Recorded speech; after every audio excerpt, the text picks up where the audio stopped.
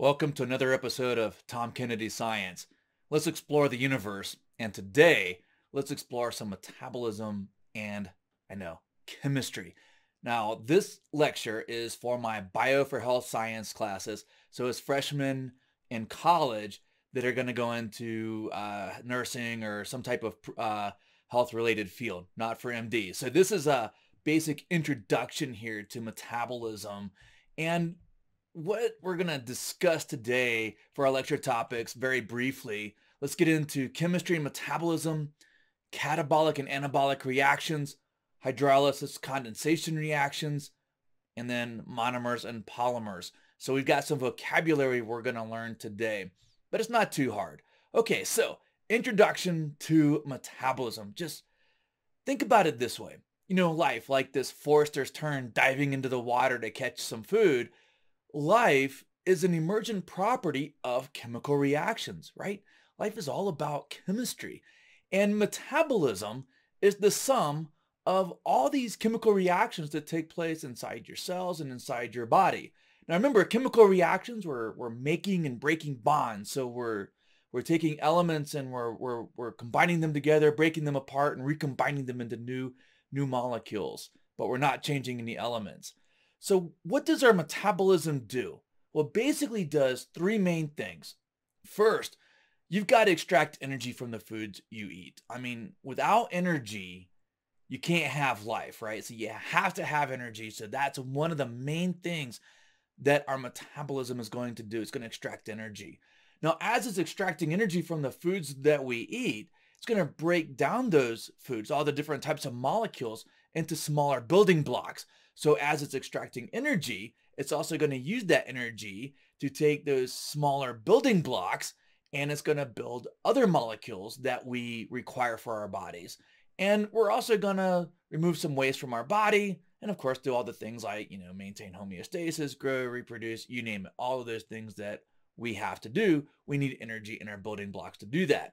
So very briefly, these metabolism, that's the sum of all these chemical reactions like the one on the right. So chemical reactions, we're making and breaking covalent bonds and we're not going to change any elements here, okay? So on the right, we got a chemical reaction. This is a condensation reaction we'll get to here in a second, but basically I'm taking two smaller molecules and combining them into a larger molecule. Now that little white there, that would be like a hydrogen atom attached to oxygen. The little lines in there represent a covalent bond. Remember, a covalent bond is formed by sharing the valence electrons.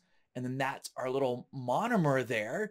And that could be as small as a carbon atom, or it could be something like an amino acid or nucleic acid or a glucose molecule.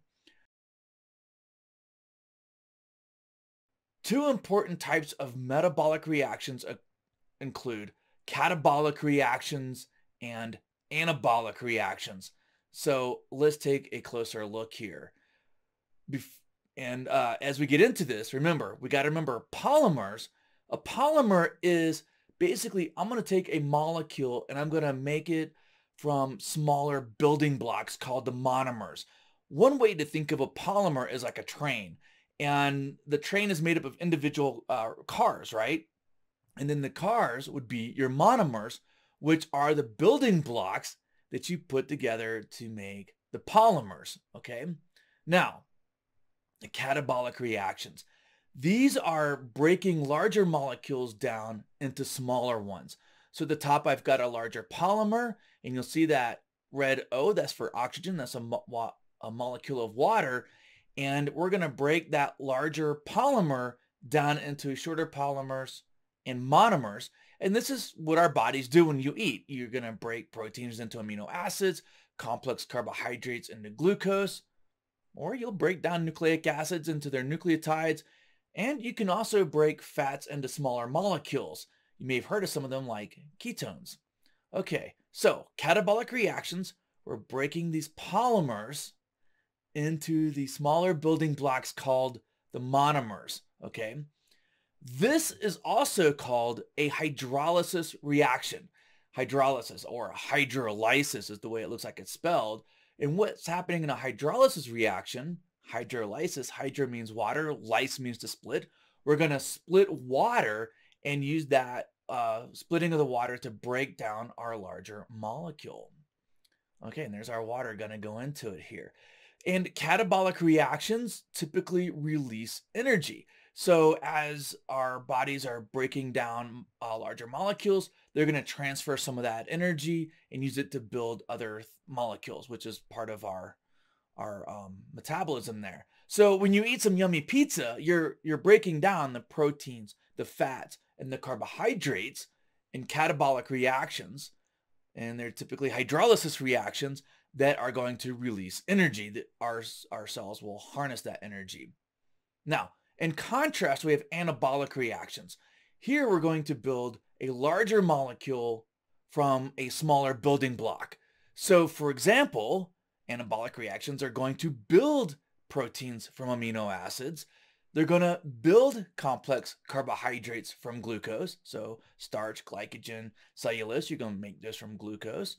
And you're going to replicate DNA, or you're going to make RNA from individual nucleotides. Okay. And you can also make fats from smaller molecules, especially ones that come from the breakdown of carbohydrates. So anabolic reactions are building polymers from the monomers. Remember the monomers being our building blocks. And we call this a condensation reaction because when we take the two smaller molecules, combine them together, water comes out of this reaction, hence condensation reaction. Okay, so two molecules are going to combine and we're going to get some water out of that. Now, anabolic reactions. You may have heard of things like anabolic steroids because anabolic steroids help build lots of muscles. So you need building blocks. So if you're going to build if you're going to build muscle, you need amino acids to build the muscles. You also need energy. And if you're going to make proteins, you're going to make your proteins inside of a ribosome. And to build other types of molecules, you're going to need enzymes to help facilitate those chemical reactions. Okay, that was a very brief introduction there. So make sure that you understand what metabolism is, catabolic reactions, anabolic reactions, hydrolysis, condensation, polymer, and monomers. Okay, until next time, stay curious, and we'll continue this line of on with some lectures on carbohydrates.